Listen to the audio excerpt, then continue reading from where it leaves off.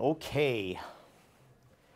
They say there's two things that most people fear more than anything else: public speaking and giving a party where nobody shows up.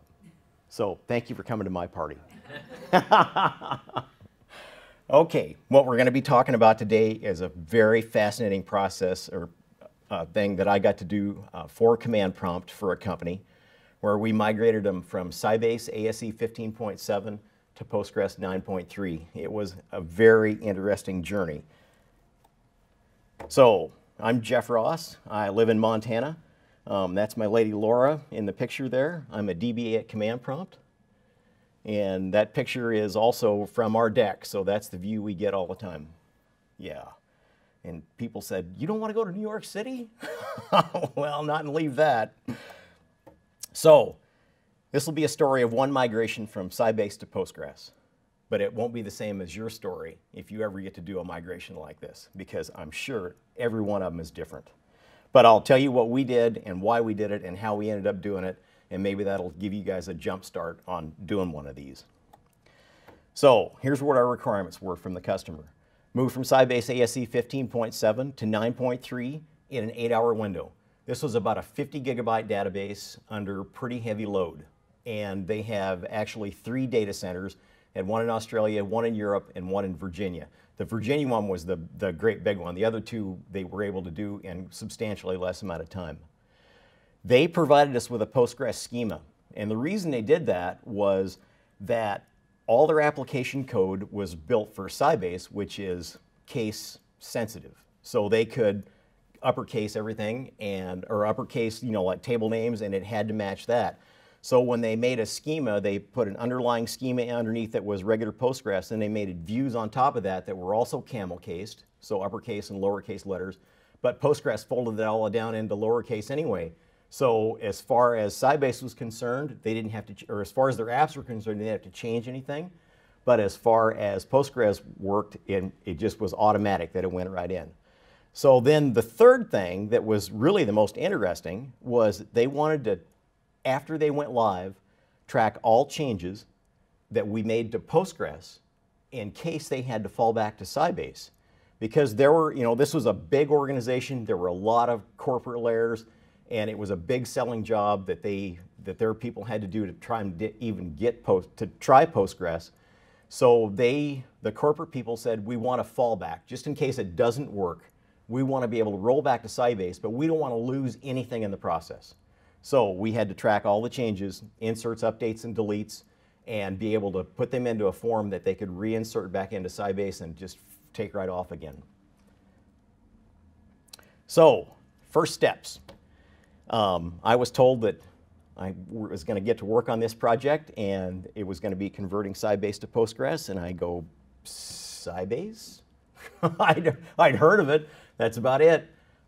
So the first thing I had to do was actually learn how to connect to Sybase. We had to do some VPN stuff to get set up with the company. And once I got into that, it's like then I'm in a Sybase box, but I have no idea how to launch a client, how to connect to it. So that was the first thing. Sybase has documentation online. They have about 1 million iterations of basically the same thing, but it is pretty awful. I mean, when we're coming from a Postgres background where our documentation is bar none superb in every way you can imagine, to come and look at the Sybase documentation was like night and day. Plus, their command line tools are really awful. The command line client for Sybase is called ISQL. It doesn't even have read line. It's like Oracle's command line client. So it was, as I read one person said, it was never meant to be used for anything other than to say that we have a command line client, because you really can't work from it at all. So SQSH is a replacement command line for ISQL. It's much better, but it still has problems. The problems is that it's built on FreeTDS, and FreeTDS is a pretty buggy library. So there were things like, I'd use SQSH to connect to Sybase, but if you're trying to run a long-running query on it, it would just time out. So I actually ended up using ISQL for a lot of the things that we're going to be doing just because SQSH couldn't handle it. But if anything, when I was learning Sybase, SQSH was a much better replacement. So my first thought after I got that far was, in Montana, there's a road sign that I've seen. And it says, choose your rut carefully because you're going to be in it for the next 5 miles. So that's not actually the rutted road. That's my nephew's mud bog truck where we were at that day. But it's a good image of that. So our first attempt was that a TDS foreign data wrapper had very recently been released. It was just like maybe out 2 weeks before we started on this project. So you guys know what foreign data wrappers are and how they work? Okay, everybody? All right, so then I won't go into how all they work and all that kind of stuff. But there again, it's a free TDS and free TDS development packages needed, same as SQSH, so it has inherited the same bugs as the free TDS libraries. So, but it lets you do seamless data transfer from Sybase to Postgres. So when you create the foreign data or the server, you're actually talking to Sybase, and it does on-the-fly data conversion for most data types, except for timestamps. So that looked like it was going to be pretty handy to have. Here's how you make a foreign server, but we'll probably just kind of skip over this. But it's basic stuff. It's all in our Postgres documentations. You just create an extension for the TDS foreign data wrapper, and then go for it. So that would be how you would do it if this was actually going to work. But it wouldn't. And it wouldn't because it works, but it was excruciatingly slow. And we had gazillions of rows that needed to be migrated. So I didn't see any way that we could do that conversion or do this kind of data import with the foreign data wrapper. It just was going to be way too slow. Plus, what we talked about with free TDS, buggy, it truncates your data at certain times, it'll lose connections. So, and there were some other things I don't even remember. I don't have the details anymore, but they had all to do with univarchar and unitext, which in Sybase is even more interesting. We'll get to that in a minute. So it was time to rethink. But fortunately, it wasn't too late to change ruts. We'd just barely gotten into the progress, so there was a nice high spot that we could jump out of that rut. So I started looking around, and there were a few success stories that were available on the web. Places where people would talk about how they'd done it, and the best ones that I found that gave us the most detail used the Sybase BCP program to copy data from Sybase, but you have to write it to a file. And then they would secure copy those files to the Postgres server and import them into PSQL. When you're talking 50 gigabytes, that is a lot of delay from the time you start until the time you can secure copy those across or even cat them across into Postgres. It's like an extra step that we really wanted to avoid. So BCP is sort of like copy, but it has some really interesting limitations. For one thing, it can't write to standard out. It has to write to a file. Another thing is it doesn't know how to do CSV. So we had to do, there's no other way you can quote things. So we had to do the quoting for it. And there was no data type conversion whatsoever at all. It just takes the stuff, because it's meant to transfer from one Sybase to another Sybase. So there were some interesting hitches in the get along ahead. Well, so what I got to thinking, all right, so we got to write to a file, but we don't want to write to a real file. What else is like a file? A FIFO. A FIFO is a first in, first out pipe. It's a named pipe. So you actually make a file with the make FIFO temp Sybase FIFO is how I did it. And then when you write to that pipe, it actually will send the data across the pipe to whatever's reading it on the other end. So FIFOs that worked great. It was a lifesaver in this case. So some FIFOisms that we learned along the way is you have to start reading from the FIFO before you start writing to the FIFO. If you don't, if you start writing to the FIFO, you'll fill up the buffer pretty quick, and then everything just stalls. And sometimes I couldn't get it to restart once we connected to it. So it was easy, start reading from the FIFO before there's anything being written to it, and then it just picks it up in midstream. We found some null bytes in the data coming out of Sybase, and our folks at the company had no idea how they got there. But what happened was, as soon as that null byte went into the pipe, it stopped it dead. It just completely killed the FIFO. So we had to fix that. So here's how we had to fix BCP to do the things we needed it to do.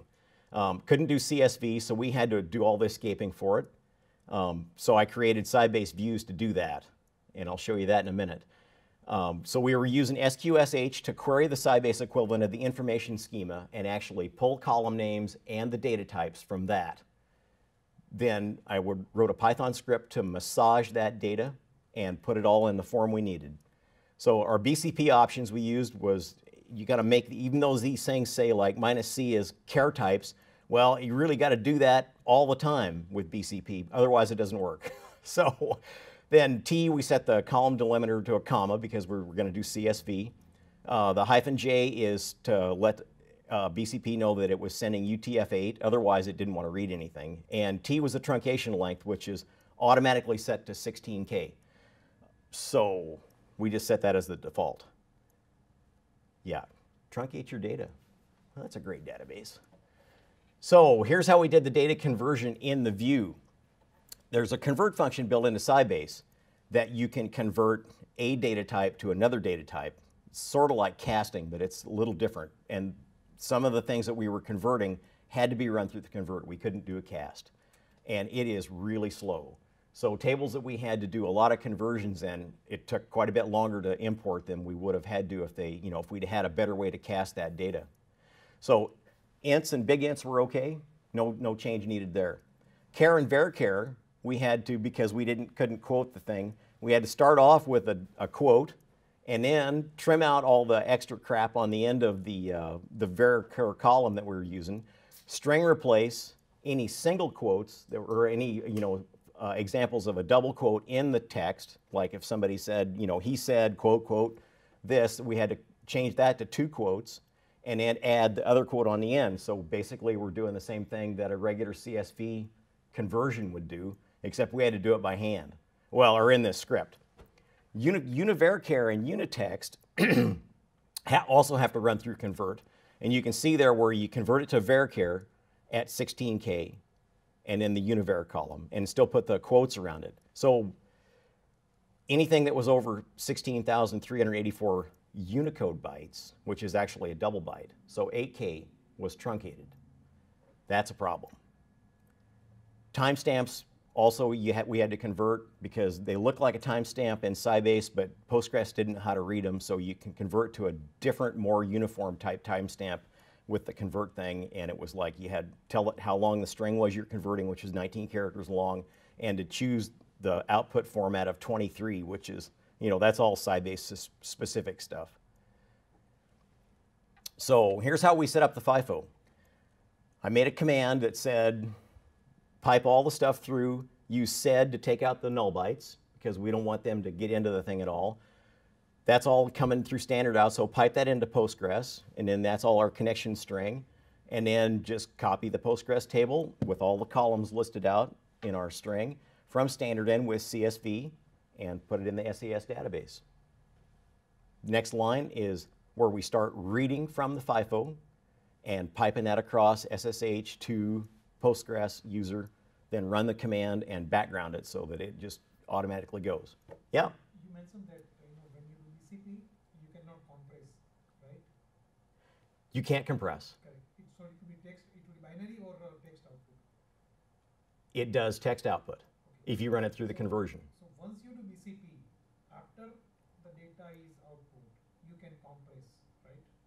We might be able to have done that. Postgres will be able to read compressed data. Yep. And that will be quicker. Yeah.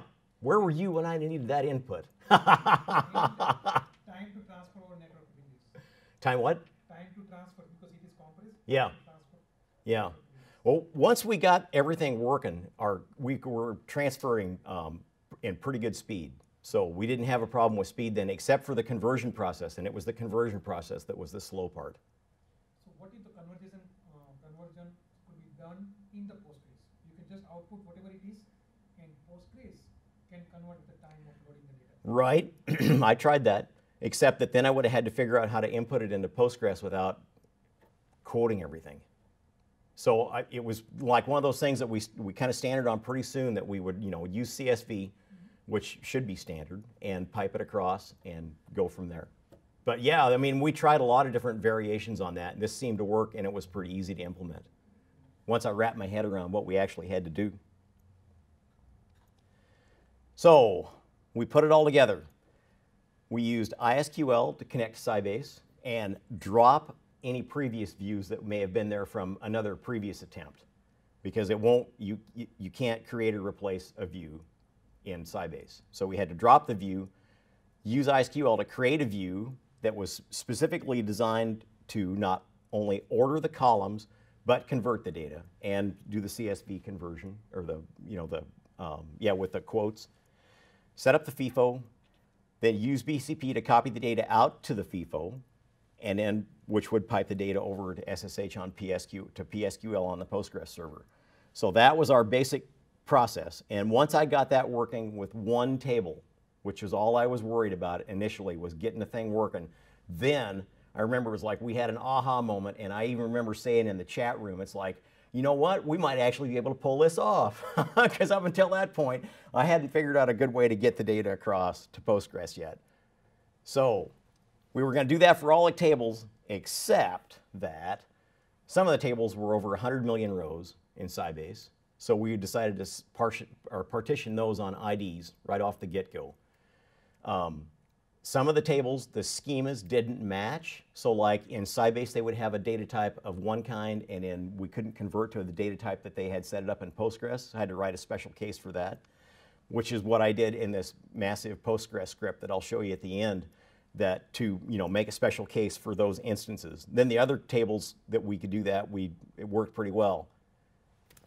So like any of these kind of projects, it was test, fix, test, reiterate, just keep iterating over and over and over again until it starts running.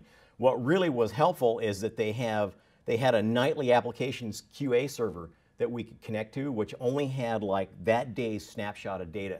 So it was lots of data that we could play with, but it wasn't the 100 million rows. And there were still enough outliers in that data that anything that we were going to see later on down the line would show up and trip the FIFO or trip Postgres or something like that. So then I had another thing I'd have to go in and try and figure out how to fix. So I was really happy with that. And they continued to test that as I went on to work on the rollback script.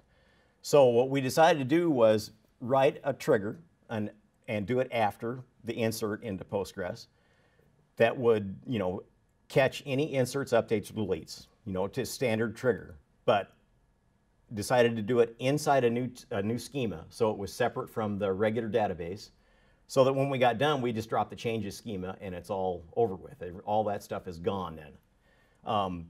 Because speed was more of the essence than in the way we were just making all these scripts to import data from, I actually made a call map table. So it mapped the Sybase tables and its column name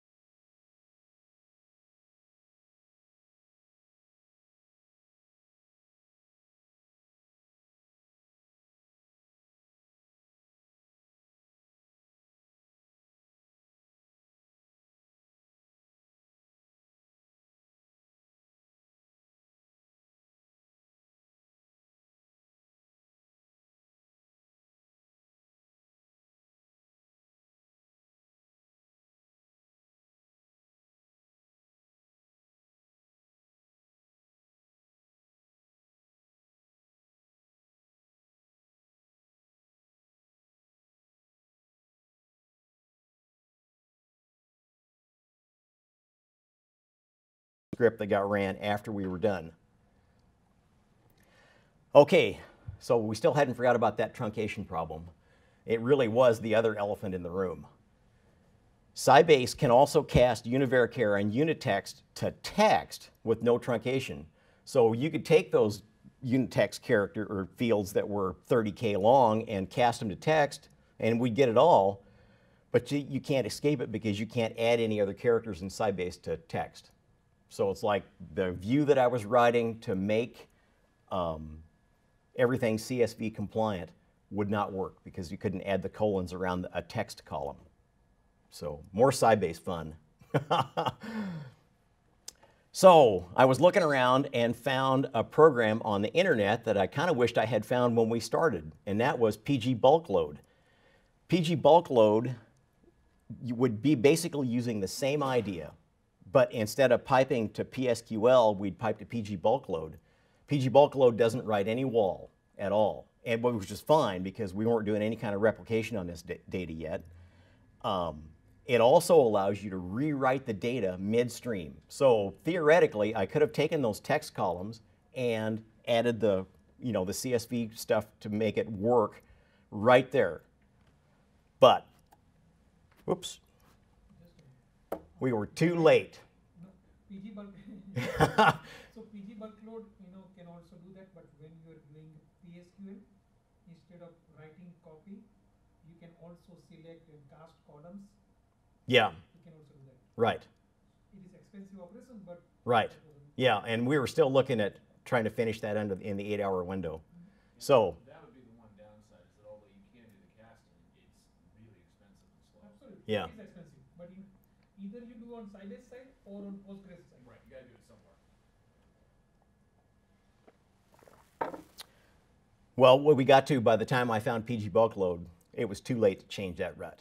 We had committed so much of that, and basically it was, I was really trying to sell them on the idea that we could try that for a little bit, and if it worked, we'd probably be faster because we were avoiding writing the wall, and it would get past the truncation problem. But they said, we don't have time to go back and start all the QA testing again. We've got to, we're just going to keep going the way we're going because it's working, and we'll figure out how to migrate the stuff. So what we ended up doing was we switched the convert for unitext and univarchar to where it was going to cut everything off at 8,000 characters, which made sure that we didn't actually truncate and leave half of a string in the text column. Then we would go back after the import and run a select on the Sybase to copy the ID and that data column to a thing, and then run that as make that manual update script and put in the proper values for quoting it, and then import that into Postgres. And they took care of all that right after the migration. So, and as it turned out, there were only a handful of records that actually got past that 16K that they were not willing to just let go. So it turned out to be not that big of a problem, even though it sure looked like it was going to be a deal breaker for a while. So when we got ready to go, and they did all this for us, it was like, so I gave them all the stuff they needed to do, and they're the ones that ran it. But they ran the full-blown Python create import script that we've got, and I'll show you that in a minute. Then we copied the output files that it writes to the Sybase server, shell into the Sybase server, run a single import shell script. It runs through this folder and runs every create view or drop view, create view, copy from across BCP into Postgres. So then they did the update on the few columns they wanted to save. They added the rollback trigger. So here's what they gave me when they were from the trenches when they got done. That they imported the 2 smaller data centers first and had no issues, which was great. Then they went to do the big data center. There was one table that we'd imported a gazillion times during testing that just was all of a sudden so much slower coming from the Sybase side that they decided to stop it right then and switch to importing from a staging server with data that was 1 day old. So they had everything except the last current date in the staging server. They were able to import that and then use the same basic premise to just import that last days from the production server and pipe that back into Postgres, so no data loss. Usually this happens, because during the business day, the server will be very, loaded, right? So at that time, if you try to copy the large table, it will take more time.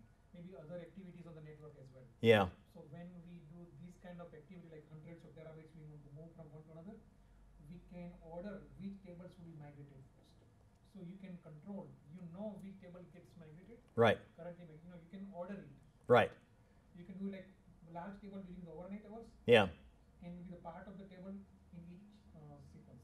Okay, sure. Well, the good news was, though, they were done in less than their 8-hour window. And they fired it up. They had a couple of things that had slipped through from their app side that they had to fix the next morning, but they were very minor. So it was an easy fix for them, and they were very happy campers. So that's it. Any questions? Yes. When you work with Sybase or Microsoft SQL Server, they kind of have a different approach to what a database is versus what Postgres has. So I'm curious as to how things were structured on their Sybase side versus how things are structured on the Postgres side. The equivalence that I see is database on a Sybase would turn into a schema on Postgres, but maybe that's not the best approach. Do you know how they go about that? They had a separate schema for a lot of their stuff, and it was in the web app schema. In fact, I should just, let's see. This is the basic, or this is the actual final version of the import script as it came across, but it was still the version we were testing against the nightly server. But their schema for Sybase, oh, come over here.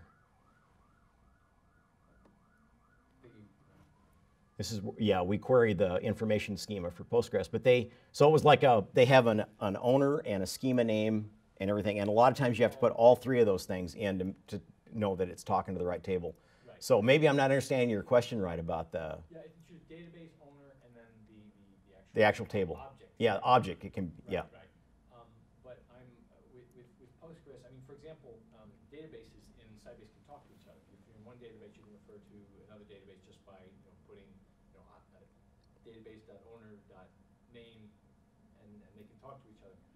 Not so much with Postgres. Yeah. If you've got things in different databases, so if you want a way to get around that, my thought is that you'd use, instead of having them be in different databases, you'd have them be in different schemas.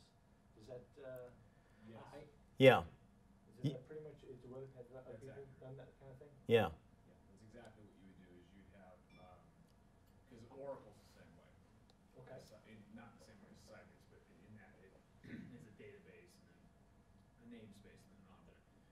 In Postgres, you have your database, and in fact, this is a mistake a lot of developers make, is that they will have multiple databases for different parts of the same application. And you're not supposed to do that. You should have one database, multiple schemas, and then you manage your objects within the schemas. Okay. Thank you. And how Yeah. do you migrate the permissions on each database object? It's a table.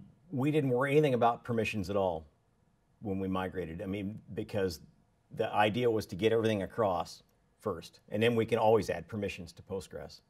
I had identical problem of migrating from one database to another, and I use a tool which was available 15 years back, like SQL Server, like Enterprise. I don't even remember the name. Did you try any GUID? I know you have done a lot of work to make this to work. Mm-hmm. Did you try any of the tool available, open source tools or things like that, to do this for you? I couldn't find anything that would do it right out of the box when I first started looking for it, and maybe I just wasn't looking in the right place. When did you do this? In last 2-3 years or a long time back? Oh no, it finished, they did the migration just before Christmas. Oh, really? Yeah. So 15 years back, this was a very famous with SQL Server. There was an enterprise manager also. I don't remember. Yeah. Exactly. So it can read from Oracle, SQL Server, any other database. It can read and write. Are you talking about the replication in SQL Server? Yeah, not replication. There was tool available, no? Yeah, it's not. Something. It can read the complete database. Several. It's an ETL tool, ETS. Yeah, data transformation services. Now Yes, it's but SSIS. I think something like the data. It was there in SQL Server 7. Yeah, it's ETS. Yeah, it must be the ATS. It is a long time since I used it. So there's other, like Kettle would be one example, but I think with something what you're talking So about what is it open would- source now. So what it would do is like because since you are running Sybase, if there was also an SQL Server instance, or since there must be Microsoft running, right? One can get it quickly, and those were the tools available during those times because you are not talking about one table. Yeah. You are talking about multiple tables views, Right. or stored procedures, functions, right? All of those things could be, the tools were available that time. I don't know which are available now. Well, one of the problems I had with Sybase was there isn't even a developer's version available for download anymore. It's like there was one on the server, and you could fill out all the forms you wanted to, and you'd get right down to the point where you click the download button, and it would just single line on the screen that says not available. So, it's like I'm sure there were a lot of Sybase tools, and one of the things that kind of came down to me through our company contact was that all of those Sybase tools had gotten really expensive. So I didn't know what they had, and they kind of made it pretty clear that there were still a lot of people at the company that were not really much in favor of doing this migration from Sybase. So I didn't really have anybody there that I could say, so, like, how would you do this? Yeah, but it's interesting. I mean, I learned a lot about the way Sybase works in doing this process. And it may not, like I said, this is our journey for this migration. It won't be yours. And yeah. We'll probably never have to do it again. Yeah. Well, let's hope we do, because we've learned a lot the first go. So the second one will go a lot quicker. Another option is JDBC. If you can connect JDBC to Sybase, it will be little slower. Yeah. To copy large amount of data in a specific time frame, but it is an option. That's what Kelly does. You can connect from JDBC to Sybase or any other database, read and write. Ah, okay. So it almost is like a foreign data wrapper of some kind then, if you can read from one and write to the other through the same connector. Yeah. Well, that's interesting to know. So I don't know if anybody wants to page through this thing. It's long, and it's basically it's 3 sections. The first one does all the tables that we were going to partition. So we made the partition tables, and then we would insert directly into them because it's quicker. Then the next section does all the special casing for the things where there were weird data type changes. And then the third one just does everything else. And when we're done, we would end up with,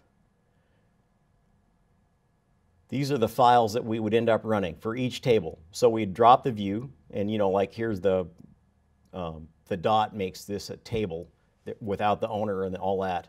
So this is for the API user, the 0 to 2 million table.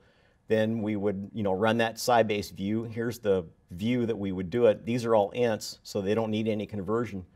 Here's one of the regular varchars that does need to be converted for CSV, and where our AP user ID is greater than 0 and less than 2 million, and go, and it would start shooting across the FIFO like crazy as soon as we ran, so we would, let's see here, right down here, remove the FIFO, make a FIFO, load up the Sybase connection variables. Here's where we talk ISQL into talking to the server.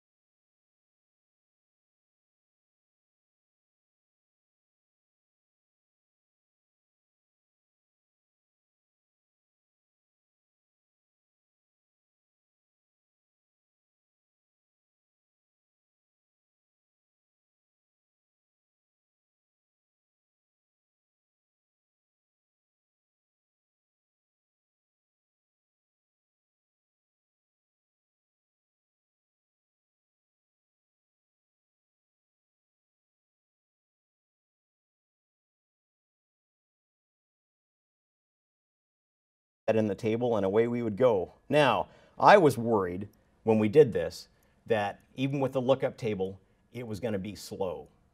But we got a query from them the other day about an auto vacuum issue they thought they were having. And so I had her run like a basic table to show, you know, when auto vacuum is triggering, how much churn there's been in the tables to see if auto vacuum should have run on them and didn't yet. And in that list was still the log changes table. So they haven't dropped the schema yet. They're still tracking the changes. And at the time we did that, it had 105 million live tuples. So a lot of rows that they're tracking. And so I created a new ticket in our ticketing system and said, you know what? I don't think you guys are going to be rolling back to Sybase now. I'll bet we can drop that changes schema any day.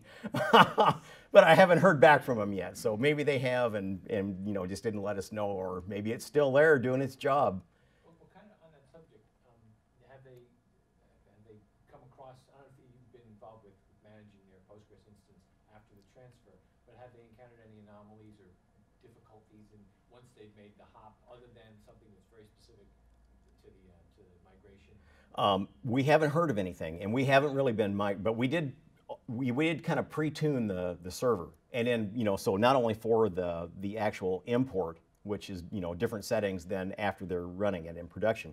And one of the other things that we were a little bit worried about was they wanted to run Postgres on NFS mount. So, you know, it was like, are we going to have enough bandwidth? Is it going to be able to keep up? Well, that's not been an issue at all for them. So yeah, it was great. And they basically said, if we can't run on NFS, we're probably not switching, because it was that much of a part of their infrastructure. Yeah. Besides just the data cutover, were there any other objects that were carried over? And if so, were there any other changes that had to be made, let's say stored procedures, functions, or whatever? They had a pile of stored procedures, and originally they wanted us to rewrite those, but when I got started doing that, they had decided that as a part of their QA team would rewrite those functions, and a lot of them they were just going to drop because they were well, when I started, I converted a couple of them before they gave us that point, and it was like, wow, you know, this is 300 lines of code that you could probably do in 30. So it was, yeah. Anyway, so I don't know what they carried over or anything like that, but They must have been working alongside with you for the cutover, but when they went live, they had to be ready. They did the cutover. yeah, but they did the cutover, right? They wanted to, you know, they kind of let me know when they were doing it, and you want to know if I'd be around, like on the weekend. I said, well, sure, you know, I'll be here if you need me, but I never heard from them, so, which was good. Estimate the amount of effort you put into making sure that it worked the first time. Yeah. Thank you. So, anything else? I'd like to apologize. It's not the talk or you that's not full. It's the fact that you went up against JSON and bidirectional applications. There were 3 other talks that I wanted to go to at this very time slot. So I was talking to Jim. He's like, "It's great stuff, but man, he's going up against BDR and JSON, and Yeah. I wouldn't have even had a room Yep. if I did it." So. Right. Yep. That's okay. Well, thanks again for coming to my party. Thank you.